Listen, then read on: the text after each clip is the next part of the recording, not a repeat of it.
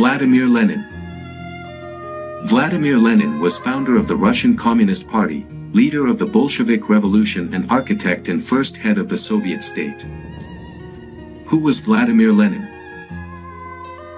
Vladimir Lenin founded the Russian Communist Party, led the Bolshevik Revolution and was the architect of the Soviet state.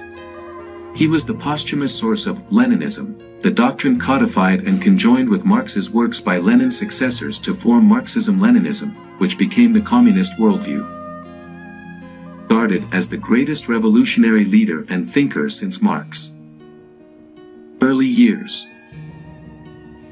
Widely considered one of the most influential and controversial political figures of the 20th century, Vladimir Lenin engineered the Bolshevik Revolution in Russia in 1917 and later took over as the first leader of the newly formed Union of Soviet Socialist Republics, USSR. He was born Vladimir Ilyich Ulyanov on April 22, 1870, in Simbirsk, Russia, which was later renamed Ulyanovsk in his honor. In 1901, he adopted the last name Lenin while doing underground party work. His family was well educated, and Lenin, the third of 6 children, was close to his parents and siblings.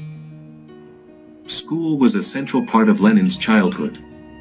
His parents, both educated and highly cultured, invoked a passion for learning in their children, especially Vladimir. A voracious reader, Lenin went on to finish first in his high school class, showing a particular gift for Latin and Greek. But not all of life was easy for Lenin and his family. 2 situations, in particular, shaped his life.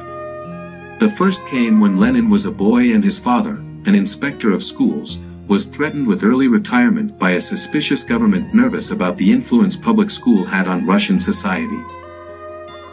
The more significant and more tragic situation came in 1887, when Lenin's older brother, Alexander, a university student at the time, was arrested and executed for being a part of a group planning to assassinate Emperor Alexander III. With his father already dead, Lenin now became the man of the family. Alexander's involvement in oppositional politics was not an isolated incident in Lenin's family. In fact, all of Lenin's siblings would take part to some degree in revolutionary activities. Young revolutionary. The year of his brother's execution, Lenin enrolled at Kazan University to study law. His time there was cut short, however, when, during his first term, he was expelled for taking part in a student demonstration. Exiled to his grandfather's estate in the village of Kokoshkino, Lenin took up residence with his sister Anna, whom police had ordered to live there as a result of her own suspicious activities. There, Lenin immersed himself in a host of radical literature, including the novel What Is to Be Done? By Nikolai Chernyshevsky, which tells the tale of a character named Rakhmetov, who carries a single-minded devotion to revolutionary politics. Lenin also soaked up the writing of Karl Marx, the German philosopher whose famous book Das Kapital would have a huge impact on Lenin's thinking. In January 1889, Lenin declared himself a Marxist. Eventually, Lenin received his law degree, finishing his schoolwork in 1892. He moved to the city of Samara, where his client base was largely composed of Russian peasants. Their struggles against what Lenin saw as a class-biased legal system only reinforced his Marxist beliefs. In time, Lenin focused more of his energy on revolutionary politics. He left Samara in the mid-1890s for a new life in St. Petersburg, the Russian capital at the time. There, Lenin connected with other like-minded Marxists and began to take an increasingly active role in their activities. The work did not go unnoticed, and in December 1895 Lenin and several other Marxist leaders were arrested. Lenin was exiled to Siberia for 3 years. His fiancée and future wife, Nadezhda Krupskaya, joined him. Following his release from exile and then a stint in Munich, where Lenin and others co-founded a newspaper, Iskra, to unify Russian and European Marxists, he returned to St. Petersburg and stepped up his leadership role in the revolutionary movement. At the Second of the Russian Social Democratic Labor Party in 1903, a forceful Lenin argued for a streamlined party leadership community, one that would lead a network of lower party organizations and their workers. "Give us an organization of revolutionaries," Lenin said, "and we will overturn Russia." The Revolution of 1905 and World War I. Lenin's call was soon supported by events on the ground. In 1904, Russia went to war with Japan. The conflict had a profound impact on Russian society. After a number of defeats put a strain on the country's domestic budget, citizens from all walks of life began to vocalize their discontent over the country's political structure and called for reform. The situation was heightened on January 9, 1905, when a group of unarmed workers in St. Petersburg took their concerns directly to the city's palace to submit a petition to Emperor Nicholas II. They were met by security forces, who fired on the group, killing and wounding hundreds. The crisis set the stage for what would be called the Russian Revolution of 1905. Hoping to placate his citizens, the emperor issued his October manifesto, offering up several political concessions, most notably the creation of an elected legislative assembly known as the Duma. But Lenin was far from satisfied. His frustrations extended to his fellow Marxists, in particular, the group calling itself the Mensheviks, led by Julius Martov.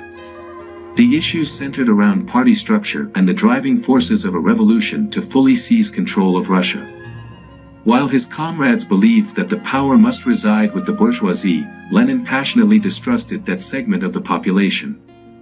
Instead, he argued, a real and complete revolution, one that could lead to the socialist revolution that could spread outside of Russia, must be led by the workers, the country's proletariat.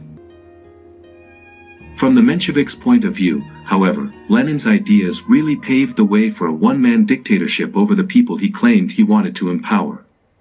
The two groups had sparred since party's Second Congress, which had handed Lenin's group, known as the Bolsheviks, a slim majority.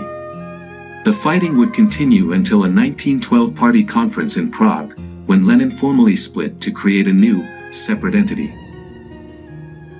During World War I, Lenin went into exile again, this time taking up residence in Switzerland. As always, his mind stayed focused on revolutionary politics. During this period he wrote and published Imperialism, the Highest Stage of Capitalism, 1916, a defining work for the future leader, in which he argued that war was the natural result of international capitalism. Russian leader. In 1917, a tired, hungry and war-weary Russia deposed the Tsars. Lenin quickly returned home and, perhaps sensing his own path to power, quickly denounced the country's newly formed provisional government, which had been assembled by a group of leaders of the bourgeois liberal parties. Lenin instead called for a Soviet government, one that would be ruled directly by soldiers, peasants, and workers. In late 1917, Lenin led what was soon to be known as the October Revolution, but was essentially a coup d'état. 3 years of civil war followed. The Lenin-led Soviet government faced incredible odds. The anti-Soviet forces, headed mainly by former Tsarist generals and admirals, fought desperately to overthrow Lenin's Red regime. They were aided by World War I allies, who supplied the group with money and troops. Determined to win at any cost, Lenin showed himself to be ruthless in his push to secure power. He launched what came to be known as the Red Terror, a vicious campaign Lenin used to eliminate the opposition within the civilian population. In August 1918, Lenin narrowly escaped an assassination attempt, when he was severely wounded with a pair of bullets from a political opponent. His recovery only reinforced his larger-than-life presence among his countrymen, though his health was never truly the same. Despite the breadth of the opposition, Lenin came out victorious. But the kind of country he hoped to lead never came to fruition. His defeat of an opposition that wished to keep Russia tethered to Europe's capitalist system ushered in an era of international retreat for the Lenin-led government. Russia, as he saw it, would be void of class conflict and the international wars it fostered.